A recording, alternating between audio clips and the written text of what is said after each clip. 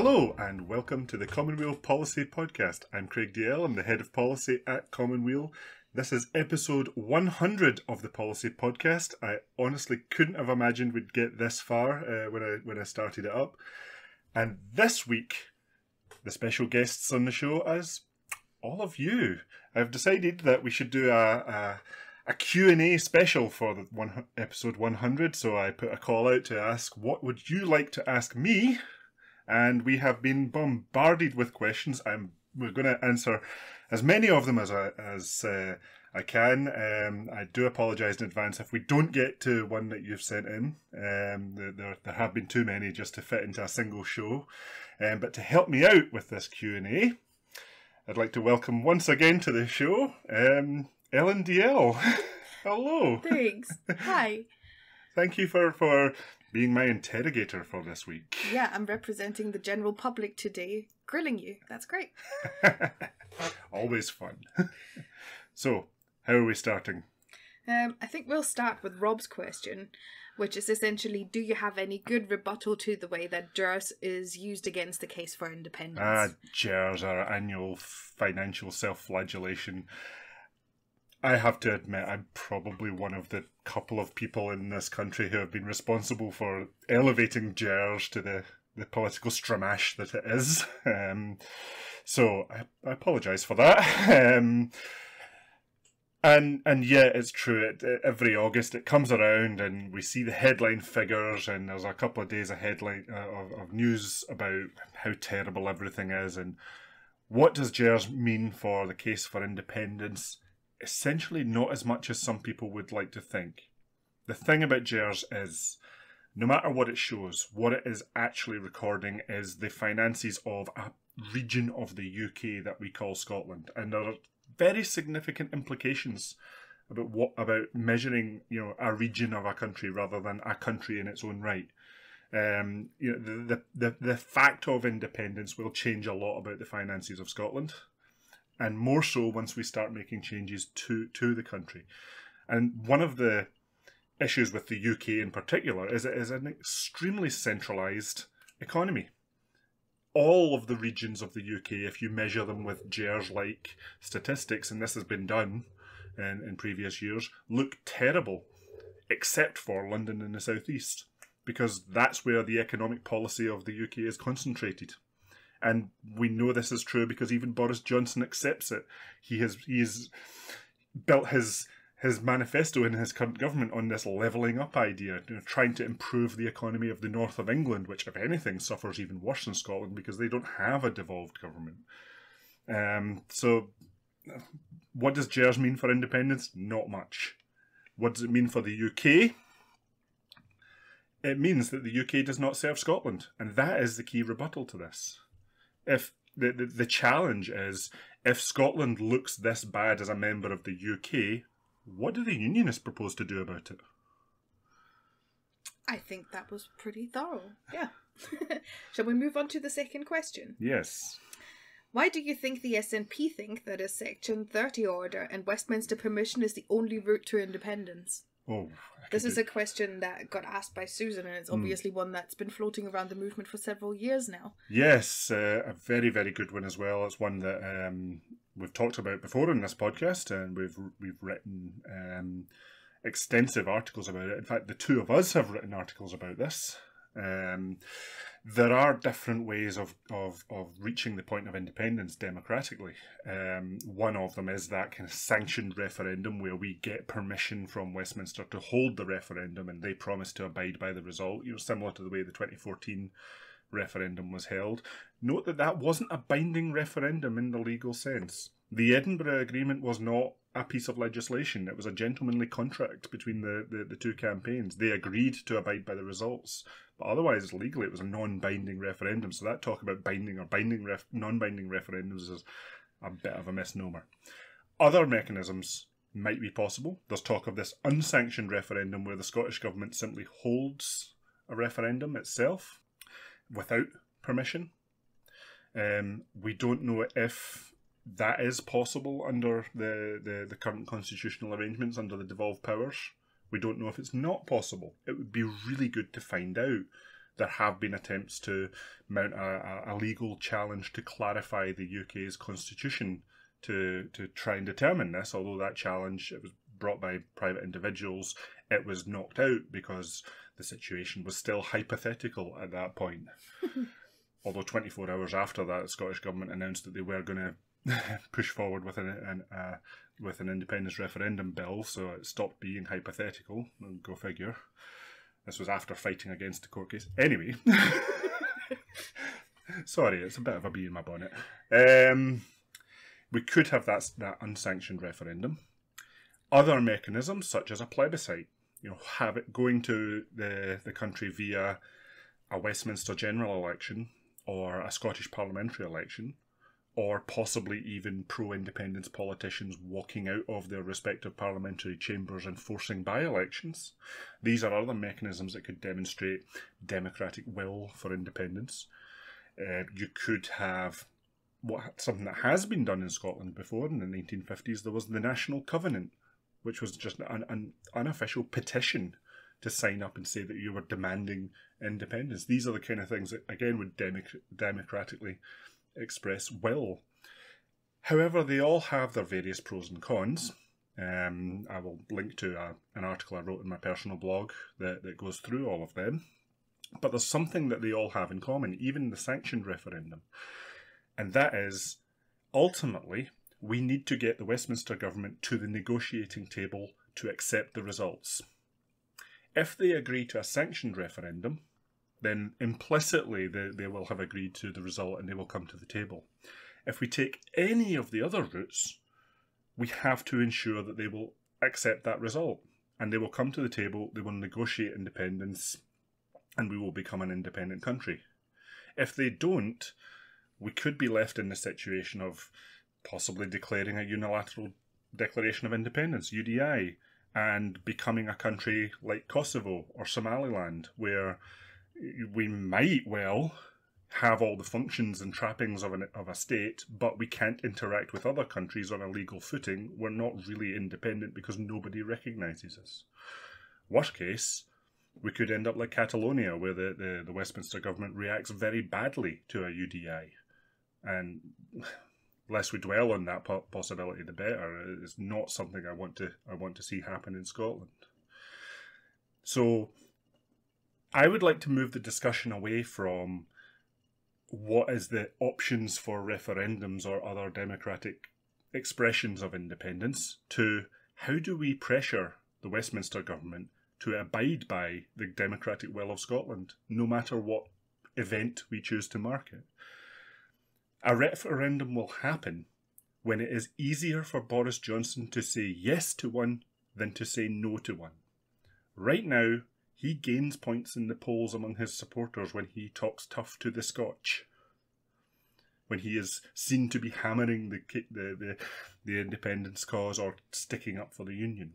The moment that stops being true, the moment we're more hassle than it's worth, we will become independent. So that's I'll link to another article that I've written on other ways that we can do that. But that's the essence of the independence campaign. How do we not just generate the democratic will for independence by convincing people to vote for it, but how do we convince the UK government that letting go of Scotland is easier than keeping a hold of us? Right. There's a question from Andrew who asked, if you, Craig, could take steps now to empower local councils using only currently devolved powers, what would they be? That is a really good question. The first step I would do is create local councils. Right now we have a regional level of government. By any sort of normal measure, as measured by other European countries. We don't have municipal level governance the way that normal European countries do. So we're lacking a lot of democracy in country. Scotland is one of the most centralised countries in the developed world in that respect. So we need an actual local tier of government. The second thing I would do is have a serious think about where the the various local and national taxes are administered. Our regional government has less control over its own finances than most governments in Europe. It's heavily reliant on the block grant from Holyrood. I would hate for it to be in the situation that essentially local governments can make the same complaint of Holyrood as Holyrood makes to Westminster. Our hands are tied, there's nothing we can do. So we really should have a good think about where tax and other powers are administered. I would like to see a principle of subsidiarity, where all powers are held at the local level of government, unless a case is made to push them up to the regional or national level, or international. And only while that case makes sense are those powers devolved up. If the case stops being made, the powers drop back down. You can make it, there are several powers that do make sense to administer nationally, but I would like to see that discussion of what actually makes sense to do it as local as possible. Finally, on a purely policy level, and one that could be done very quickly, Scottish councils now have the power to nationalise their bus networks, but they don't have the finances or the support from Holyrood to do it. That would be a good step. This is a campaign that's been pushed by Get Glasgow Moving, by Common Weal, and by other groups. Is we need the equivalent of Lothian buses in all 32 of our local authorities. So that's something that can be done essentially immediately. What about the coherence between the different regional local councils? Because obviously if you devolve all the powers to all the councils, would that mean that they coordinate with each other still, or would there be, for example, vastly different fees for removing the trash? Yeah, this is a good point. This is something that often comes up when you're talking about centralisation and decentralisation. If you centralise too much, you end up with policy by diktat. The national leader is taking control of local affairs. Decentralise too much, you get the postcode lottery, where you live, you can have vastly different services and fees. So there is a balance there. You can come up with compromise positions. For example, one of the policies that we've advocated recently is to scrap council tax and replace it with a property tax that is based on a percentage of the value of your home. And we have advocated that should be in local control. But what you could do, national government could set a national rate and then give councils the power to adjust it up or down within a band of that national rate, which is quite similar to the way that income tax used to work in Scotland, for at least for a couple of years. Westminster set the income tax rate and the Scottish Government had the power to vary it up or down within a band. So that can moderate the possibility of two neighbouring local authorities having vastly different rates when it comes to tax. But this is ultimately something that has to be discussed when you are having that talk about where powers should be administered and what they should be. Oakley dokley. I could hear you talk about that for a long while, but I guess we'll move on to the next question. Rosalind asked, the environmental impact of a 4-day week will be significant, but could the same benefits be gained by hybrid working where we only commute to the office 2 or 3 times a week? That is a really good question. I could spend a podcast on that. I could write a policy paper on that. One of the goals from the Scottish Government just now is to reduce car journeys by 20%. And it seems fairly obvious that you could reduce the commuting traffic in Scotland by 20% just by moving commuters onto a 4-day week. But you could also do it by, having that hybrid working. One of the considerations actually is what happens to energy bills and energy heating use when you're working from home. Both from a fuel poverty standpoint, because if you're having to heat your house to work in it, then effectively you're transferring the cost of the heating from your workplace to your home, from your employer onto you. And that has quite significant implications for things like fuel poverty. On the other hand, in general, homes tend to be better insulated and operate at better heat efficiency than offices do. So maybe working from home, while it's transferred the cost to you, can reduce energy use from heating buildings. So it's a very complex and multifaceted question. Where are all the other environmental impacts, and where do they land, and who pays for them?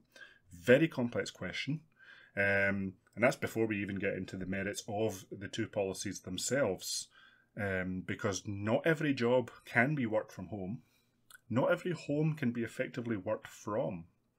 And we live in a very small house, and we feel the pressure of working from home, often working in the same room, often having to do public meetings and having to adjust our schedules around those public meetings because you don't want two meetings in the same room at the same time.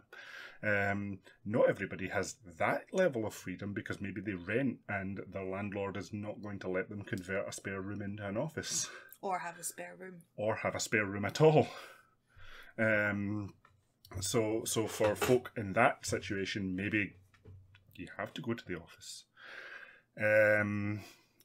There's also the cultural aspects of office work versus homework. It's a very, very good question. I would love to open this one up to a discussion. If anyone else has any thoughts on this, please get in touch. I think that's actually one that really is worth having a dedicated public meeting about, to discuss where people are in their own situations on working. All that said, I am very precious about my Fridays off. I work a 4-day week. I have ever since I started at Common Weal, and I can't imagine going back to a 5-day week. So if you get the chance to go to a 4-day week, do it. I mean, this is not an either-or question, as I understand it. It's a and question. Are we able to do the 4-day working week and commit to only going to the office 2 or 3 times a week? This is very true. I think it's interesting to discuss all of these together. But it's also interesting in the context of the 4-day week discussion that is currently ongoing, where people are saying, well, the 4-day week is a very nice idea and we support nice ideas, but are not willing to go very far with it. Maybe you've got a couple of words on how we can actually get this off the ground.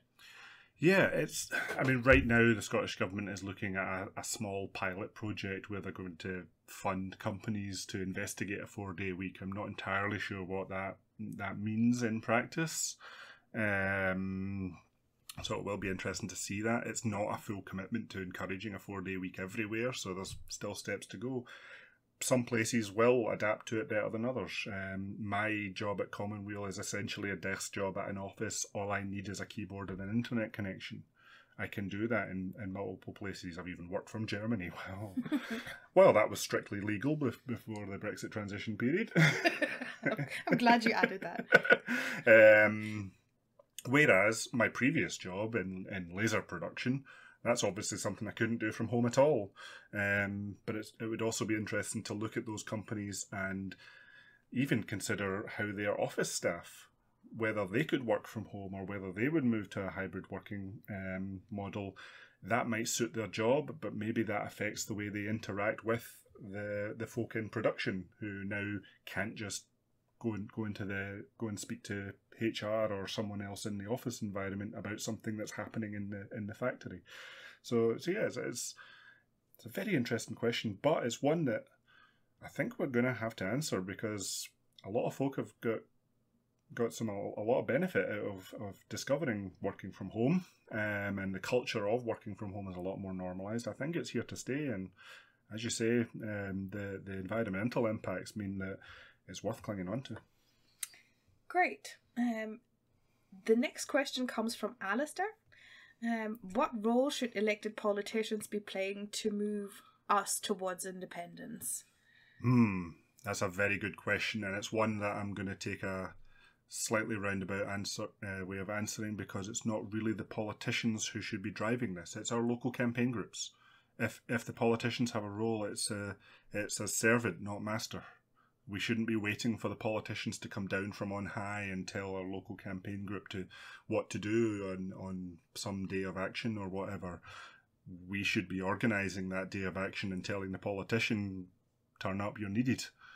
Because elected officials can have a bit of weight there that they should be throwing around, and we can help guide them in where to throw it.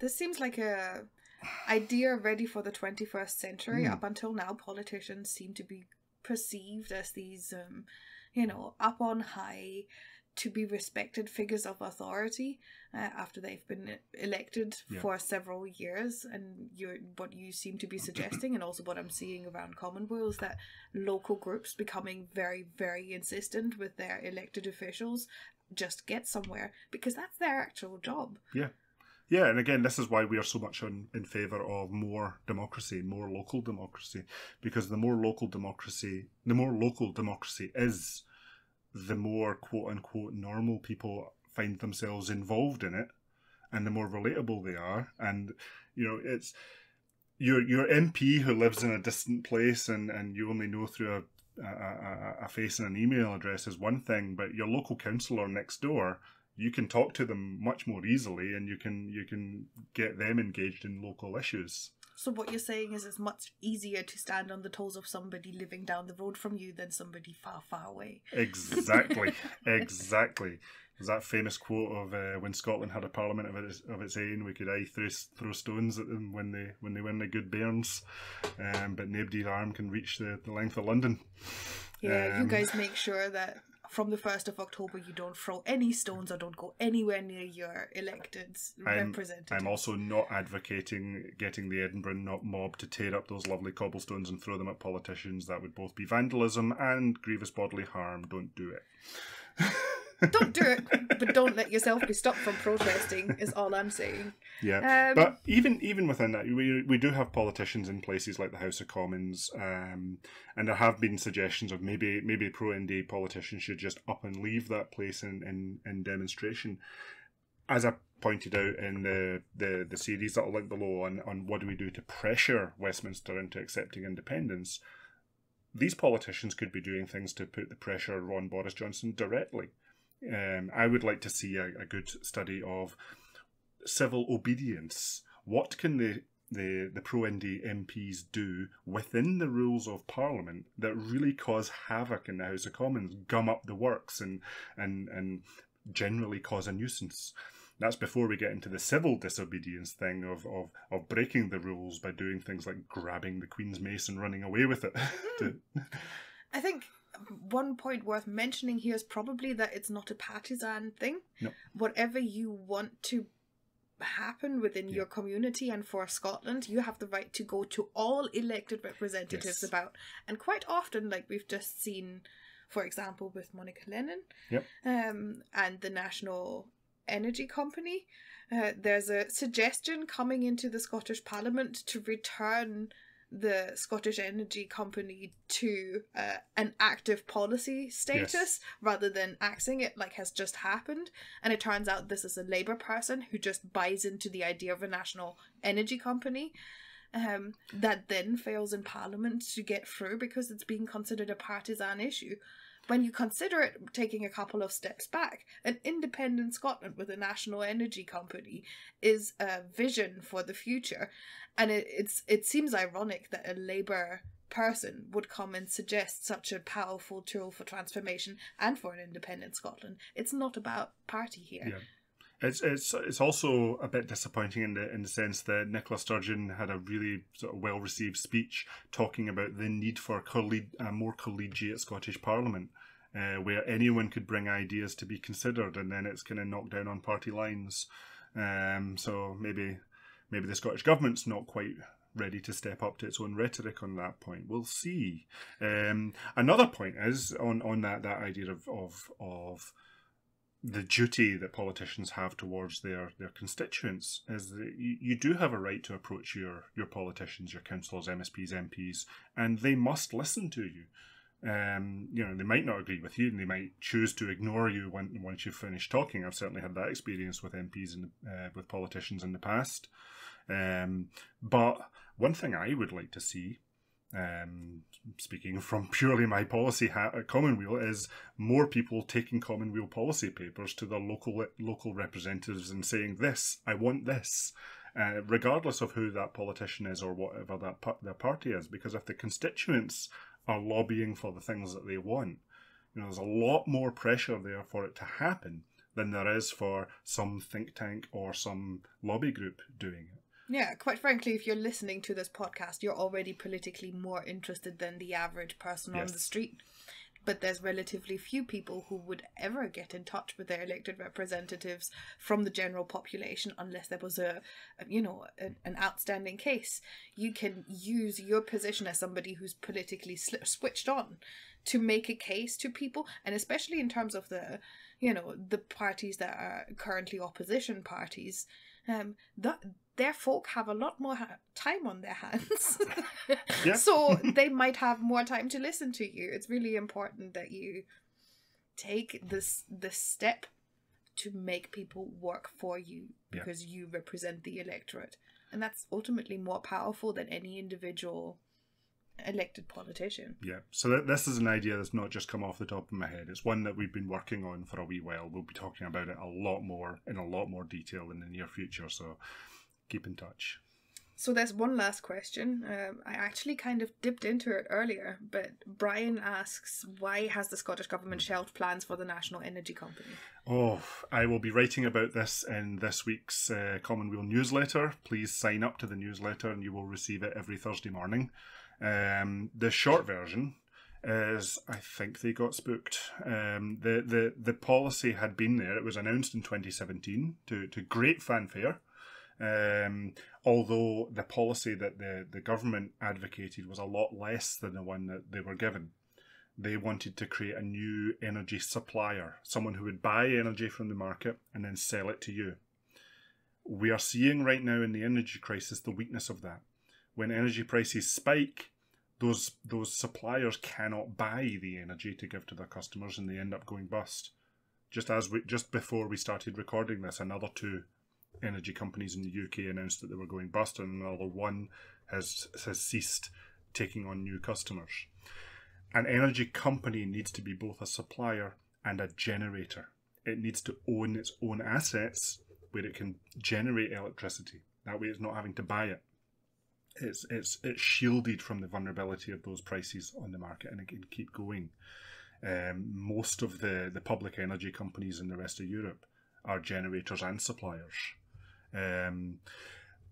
But what happened with the energy supplier policy was in 2019, there was another energy spike, and the energy companies that the Scottish Government that were looking at as models for this went bust.